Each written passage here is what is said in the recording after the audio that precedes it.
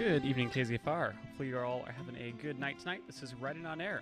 Write.onair is made possible by the generous contributions of KZFR supporters and by Grocery Outlet of Chico.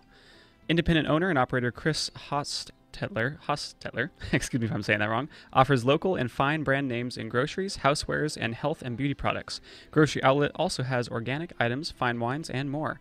Open 7 a.m. to 10 p.m. Monday through Friday, on weekends from 8 a.m. till 9 p.m. at 2157 Pillsbury Road next to Kmart in Chico. Find them on Facebook and at groceryoutlet.com. Well, hello, everyone. We are having a part 2 show today, which for those of you who follow the Facebook would have known that because I posted on there. We have Joe Murphy with us today. How are you doing, Joe? Pretty good. Thanks for having me again. Yeah, it's going to be awesome. And tonight, Natalie is sitting out. She's tag teamed in with Brandon. How are you doing? I'm doing just fine. Let's try this one more time. Say it again, Brandon. Have they swapped the mic cables? Maybe? Hello? I can hear you now. We're going to say it's working. Test 1 2. Test 1 2. Check. I can hear you fine. So again, how was your night? doing just fine. Glad to be back for another show. Yeah, it's been a little while since we've had Brandon on here. Probably like 4-ish weeks, maybe 2 or 3 shows, I think. Yeah, Something like that. Yeah, something like that. You might be on the next show too, possibly. Maybe. Cool. Well, We can only hope. We can only hope is the answer for that. Well, we have Joe's book, Elegy of the Shade, with us again today. I'm really stoked about this. Tell us a little bit about your book. But before that, because I'm all crazy and turned about, I'm going to read your bio because I think that's important.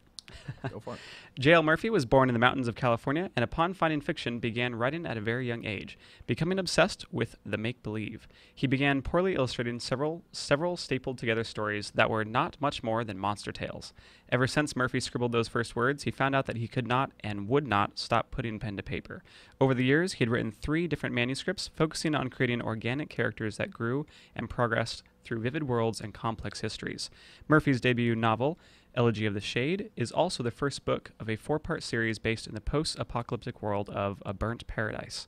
Other works of his include a variety of short stories, standalone novellas, and massive epic fantasy series that is slowly being fleshed out. He intends to release all of these projects as fast as he can write them. And when he says as fast as he can write them, he means it. Because you were talking to us last time about you wrote this one like after work or during work breaks, I think. Work breaks after work. Anytime you could. Hey, but any given spare moment, especially when I just didn't sleep, then I just really, really push out the pages. Free time at that point. Oh, completely, Well, other people go out and, go for a jog. And hey, be like, you're I'm making... gonna get lost inside of a world that's terrifying. Making art? I mean, I suppose so, yeah. Yeah, that's what they tell me it is. But tell us about your book. Well, it is a sci-fi, a science fiction novel, I suppose, but in all reality, it is a post-apocalyptic science fiction novel that has a lot of supernatural themes, and it follows the story of Thomas Riley, who is a deadly shade for the enigmatic Karen the Boatman. He poses as an investigator for a private firm, and he leads a nihilistic life of hedonism, with death lurking around every corner. His very first memory are this pair of blue eyes, and it's always served as this sense of solace and comfort to him, and it's how he's always found peace doing what he does. In the story itself, he discovers some very condemning and very terrifying secrets about the ministry of the city he lives in, the ministry being the government. And so his tale slowly spirals out of control, and he ends out interacting with all the denizens of the wastes in the world of A Burnt Paradise. And you get to meet a lot of really, really poignant characters. His fellow main character, Eliza Moore, being his, not just his counterpart, but really his guiding force through this very dangerous world as they uncover the secrets that wild journey he stumbles upon. Man. And I think last time you had mentioned too, so I'll pull that out of you a little bit, that this is also a bit of a love story. Yeah, absolutely. The big one is, I don't want to spoil anything for anyone, but it is. As much as it is a very brutal world, and as much as there is suffering and there's violence and there's narcotics and there's slaving and all these really harsh subjects, there is a romance story in it, and it's what every single plot line within the book always comes back to is how these two interact with each other, how the romance itself is the act of compassion and kindness, which is why the world is as stark, bleak, and frankly brutal as it is. Yeah. So that when they do interact and you do get to see those moments, you get to see that humanity, because that's something we each have in us. And I thought that was a very important plot piece to have, because otherwise it's just a big, book with guns. You might as well just go watch Mad Max and you'll Something have like a that. fine time. Yeah. I think I mentioned last time too, I enjoyed that juxtaposition. I haven't read the book, but we talked a lot about it more on the previous show. Do tune into that one if you hadn't listened to that yet. And I agreed. I think that juxtaposition really shows a nice kind of outline of humanity. So, I mean, that's the goal, of course. Read the book and find out for yourself. Reading it, and then you can make that call yourself. Yes. So I know you have a little bit of a snippet for us tonight. Yeah, I have one snippet for you guys. Absolutely. Why don't we dive into that now? You got it. Eliza looks at the bowls and seems to realize what is in front of her and smiles. I will never forget this smile. It is a different woman I am seeing, not the dutiful and fierce Moor. The smells and garnishes of Sayuri's broth seems to awaken someone else in her, a woman who doesn't need to be fierce. Smelling the dark broth, she lets out a content sigh. Incredible. Riley, I don't know how you found this place. A fell ramen chef. Who would have ever thought it? She worries the scar on the back of her hand as her eyes gently study mine. I feel an emotional agony tear through my being at the soft look. Thank you for making me see it. I take a slurping bite of the egg noodles and find myself letting out a laugh as I wash down the ramen with sake. The broth is working its magic on my fatigue after my fight with Nathaniel. I'm only happy to be here with Eliza. Sayuri is smiling as Allie hops up to sit on the bar next to me. What do you mean, Eliza? I mean, the food is amazing, don't get me wrong. I just thought you would want something in your stomach before tomorrow, and I needed it. The mark tends to drain me of energy. I'll be sleeping like the dead after this. She shakes her head as she signals Shinji for water. The food is amazing, but after this week, I guess I was struggling to see the good in us. I'm having to break protocol with the Security Council for tomorrow and everything else. She looks thoughtfully at me through the vapors that drift from her food. I guess this just helped remind me of what we can do, that there's nobility in it. Nobility? I ask. Allie hops off the bar with a happy hum to go spinning down the street behind me as I think of Jacob, Nathaniel's bizarre hunter's honor, and the masses of naive worship around us. After what we've both seen, I'm finding it hard to agree. She rolls her eyes with a light laugh, scarred fingers running over the clay body of her bowl. Of course he would. Look. She motions her chopsticks towards where Sayuri watches us with glittering eyes. These people made this shack out of what they could, despite everything arrayed against them. She points to Sayuri's large pot as Shinji brings her a chipped mug of water. She raises it over her bowl in salute to Sayuri. Out of the dust and bitterness, they persevered and made a life. I think back to the dark hole where we left Jacob, of Nathaniel's insane willpower, and the girl who deserves more. Humanity also did that. It turned the sky to fire and forced itself into devouring the fingers from its own hand. Are we noble? Or just maddened with our own inability to fully disappear as so much else has? I study her dark hair shining and her pale skin almost glowing. I glower at my chopsticks. That's what humanity does more. It is too stubborn to die, even though that is the inevitable of it all. No action we take seems to benefit us. We continue to cut off our own flesh in some insane hope that we'll find more life beneath. My words are dark, and the ramen sunlight doesn't melt on my tongue as it has in the past. She looks at me, the sounds of Narayan's filling the air between us. A small smile, the one that has stuck with me since the gala, graces her lips. You're wrong, Thomas. The despondent darkness retreats at the smile. I catch Sayuri nodding to herself as she wipes down the counter, yet my defiance can't let our discourse just end on Eliza's word. Oh, am I more? They are born and then they die. That is the eternal struggle and cycle. She sighs. Her hand touches the chipped rim of the ramen bowl as she swallows a mouthful of broth and points her chopsticks at me. You're not wrong there. But out of that inevitable, they continue their lives. And though any of them, you or I, could simply lay down and let the ash take us, we do not. And they do not now, Thomas. That is the nobility that I speak of, the simplicity of the candid act of living. Despite their deaths, they persevere, stubbornly attempting to create something from what little they have.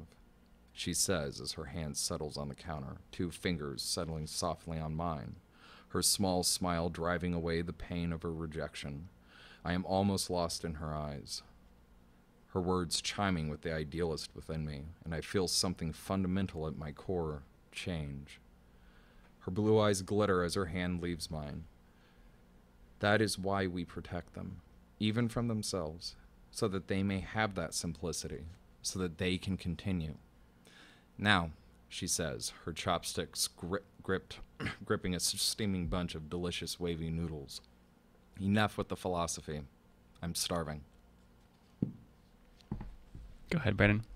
He's smiling from ear to ear at this point. There's just so much to break down there. I mean, to be clear, I purposely chose a passage that doesn't display the more gritty, dark bits, but more the philosophy and kind of that compassion that I was talking about. Yeah. And it's a very important scene because it's the scene where Thomas realizes that, like, wow, I adore this woman. Like, what? Who are you? Yeah, I was gonna say I was taking some notes while you're reading on that, and I love whenever I read books or watch TV or anything, I love philosophical discussions, especially within the characters, within the stories. And this one was it was a brilliant piece on humanity, a discussion of humanity and why they're protecting humanity within just a simple ramen shop in the middle of this wasteland, which was awesome. Like, to me, I love settings. All these things mean things and have values. And watching just this discussion happen over something very simple, just like a bowl of soup, essentially, is beautiful. That was a phenomenal. I'm glad you chose this piece for that because it was great. It's one of my favorite that I've ever written, mostly because when I originally wrote that scene, I didn't know what was happening. I was just kind of writing them going back and forth, and then all of a sudden this weird philosophy bit kind of started up, and then Eliza just kind of stole the show. She just kind of rolled with it, and after editing it got cut down to the length it is now. It was about 2 pages longer before, but as those 2 characters go, that's pretty much how they operate. It is wonderfully condensed, and I think, and I don't take this the wrong way, I find it simple perfectly. It says exactly what it needs to say and nothing more, and then it goes right back to the food, which is beautiful to me. When I was listening to that, I got this picture of just kind of what food does to people in this situation. Like, they're here to share a meal, and that opens you up a little bit, which is what makes that cool, like, love interest. I guess a neat dynamic for this particular piece, because you can feel it at the kind of the edges of that. Like, oh, there's a whiff of something there, like the vapors and the noodles that you said in that, but it's not the core of what's happening. You're discussing the whole plot line, the theory behind why they're doing what they're doing in the thing, which if you read the book, you'll find out more about the whole discussion of that. Absolutely. Part of the reason why I actually chose that passage is because there's a lot of phrases and terms that you just as the listener won't be familiar with unless you read the book, such as the fell or some sounds things, and they're different characters. Nathaniel, the girl who deserves more, which is a very tragic character. Yeah, and I also wanted to say too, because a lot of times we get submissions from people, and they for whatever reason can't make a live show, or it just doesn't work out. So we usually have to read them ourselves. And I love doing that, but there's been many times where I've read something and the author will come back to me, or the person who's wrote the piece or composed the piece, and they're like, yeah, that was great. Kind of wish you had touched on this though, but great job. I'm like, oh, I'm sorry. And so hearing the author read his own work was perfect, because you had nuance in there and emphasis on certain things that I would not have known to emphasize, and that's cool to me. So hopefully as a listener, as you picked up on that, there was parts where you kind of gave more, weighted more, and that's part of the fun for me of being on this show. So thanks for that, because that was cool. Yeah, of course. I actually would very much so like to do an audiobook for it, which I Yeah. will probably be doing here in the next couple months. I'd listen. I'll read it and listen. That'd be Mostly awesome. because every single character has their own voice, and you can't. Yeah, yeah. And I'm an eccentric weirdo where I'm like, but I'd have to coach whatever voice give it. actor on Yeah, yeah. what accents those are. I think it's important. If you want the full depth of the story, like you sometimes have to hear it from the person who gave birth to it, you know? Oh, absolutely. I think Yeah. it's kind of imperative if you're going to try and do that for someone's work. Yes, yeah. You get a lot more detail, in my opinion. You miss a lot if you don't do that, so that was cool. So I was going to ask, too, as far as like world building goes, because I think we had talked about it a little bit at the end of the show last time that we wanted to talk more about how you develop this entire thing. So I just was going to start with a question. What was the hardest part for you to, I guess, put in development in this world? Was there like mechanics between the characters, or was it difficult to start just the plot? Like what was the most challenging for you? It could be all together. That's Yeah. That's a really layered question. Which part was the most difficult, Joseph? Yeah, I put you on the spot, so no worries. You can Well, take the a minute. reality is, when I started writing it, the two characters, just Thomas and Eliza being who they were, really made the plot that has developed this 4-book series. Like, them being who they are, the more I discovered about them, the more I found out about the wastes, because all of a sudden it was like, well, I need to know where they're running around. What is this city state like? What are these towns like? I think the most, I'm not going to say difficult, but time consuming was actually writing out the 53-year history, because it is set 53 years after the fall, give or take. No one's entirely sure.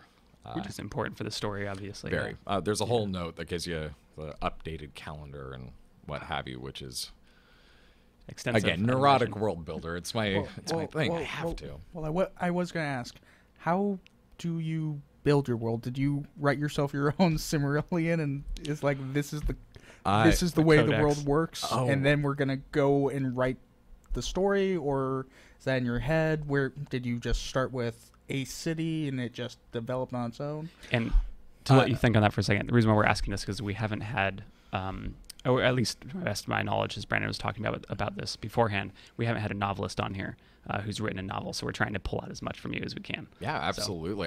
This is my bread and butter. Let's do it. Let's Cool. Let's get right into it. What was it last time? Buckle up, Buttercup. Yes, that was there it. we go. That was Buckle up, it. Buttercup. Yep. But in all reality, the story actually started with chapter 1, and chapter 1 was this really poorly written short story about this guy smoking and drinking whiskey, and he throws a guy off a roof, and it wasn't really good, but I had been going through a really hard time when I started writing a second chapter to that short story.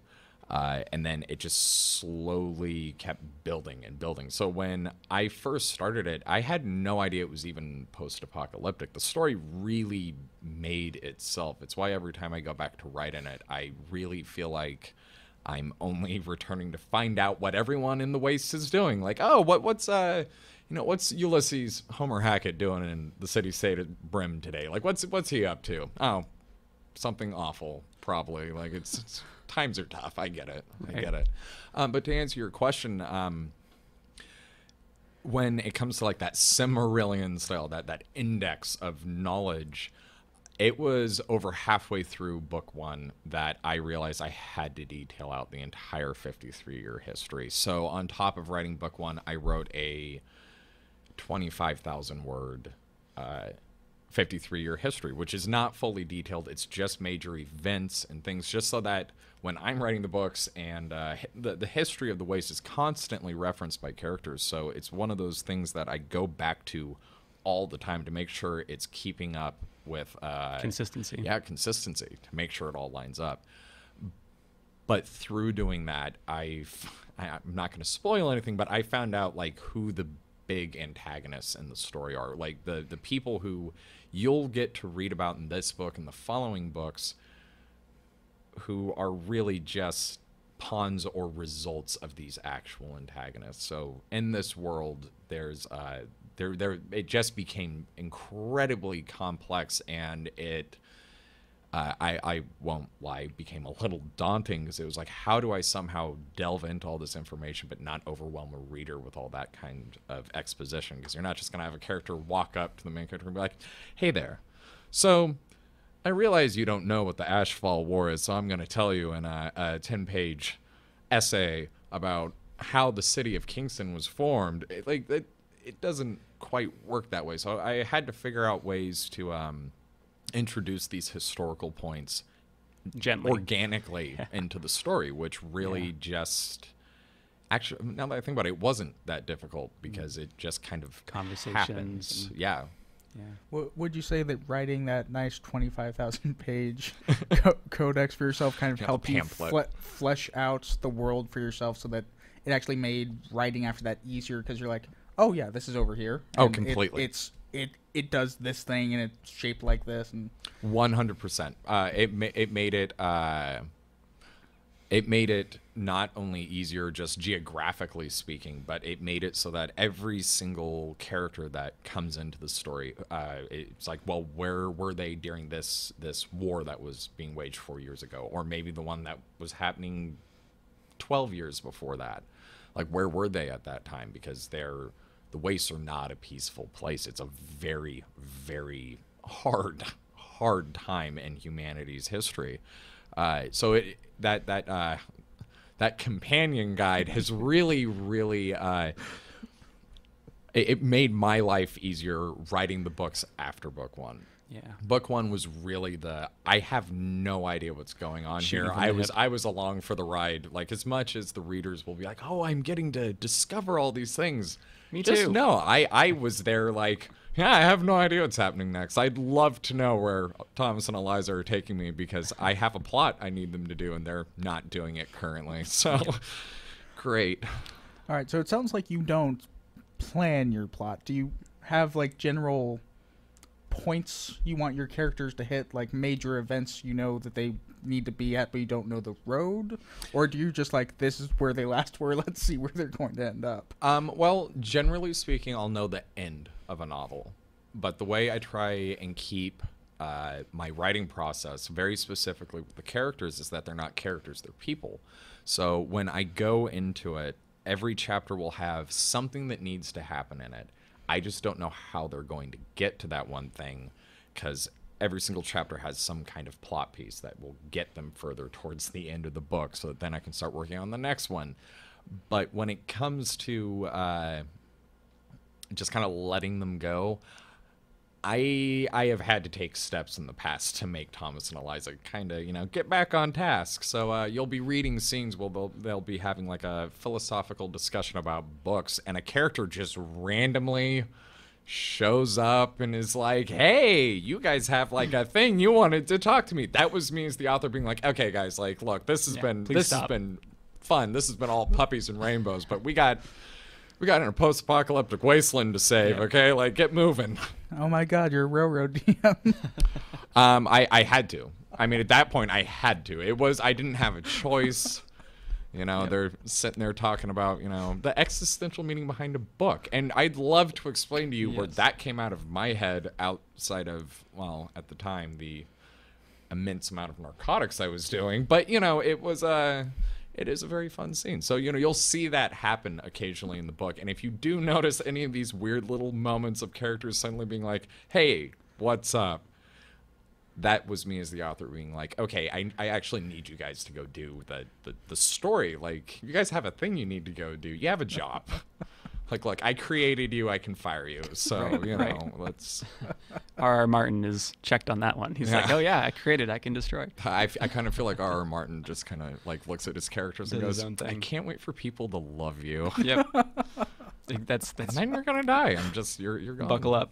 I mean, for myself, I never kill characters unless it is not absolutely necessary, but makes it sense. Fits. Yes, makes sense. And a part of that is book 3 is when certain things happen. Yes, some very heavy stuff happens, and one of these things is war. And in war, in battle, there is no assurance that you're going to make it out. Right. So people and characters that you become accustomed to over book 1 and 2 will die. And it's not me striking out at the readers. It's war is an awful chaotic what thing. happens. And there's no way you can be like, oh, I'm going to make it through this. Because, of course, everyone going into it's like, oh, I'm going to make it through this. And, well, You're in a they wasteland. don't. Yeah, it's a much more interesting story when you don't have plot armor. Oh, as good as completely. plot armor is. I mean, to be honest, it was only last week that I figured out the ending to book 3. So it was a very interesting learning moment where I was like, oh, wow, so that's how it's going down. Okay. Wow. Love to know what the beginning of book 4 is. Like, we're going to find that one out too, I guess. Thomas, Eliza, stop talking. Let's go. We got work to do. Well, we're reaching the end of our program, unfortunately, because I do wish this was longer, because, man, there's so much we could dive into. So I'll pose a last question and answer it however you will. And it kind of in the theme of as towards, I guess, for advice for new writers. But what was your favorite character to develop and why? Oh, in book 1, my favorite character to develop was Nathaniel Rise. Okay. As much as Thomas and Eliza are both the main characters in the plot and over the entire thing, the side characters, the minor characters who really have very huge roles in the story, who seem so irrelevant, he was the one that I really, really loved getting into his head. And he's only in 2 chapters, but he became the epitome of humanity for me, because he's ruthless, he's brutal, yet he has this code of honor where it's like, you could have killed me, but you didn't. And I respect that.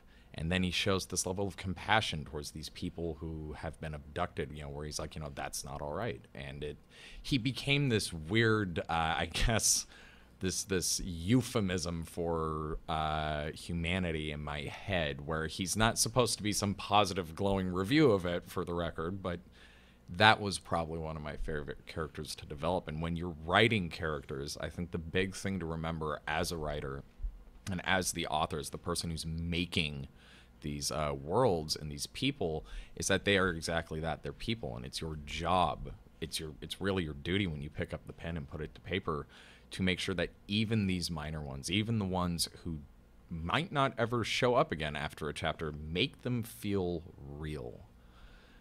And if you need to go out and listen to how people talk and maybe go study accents so that you can see how you can write and make that accent in Word. Or write a codex for your do history. So. Well, or do that. I mean, Yeah.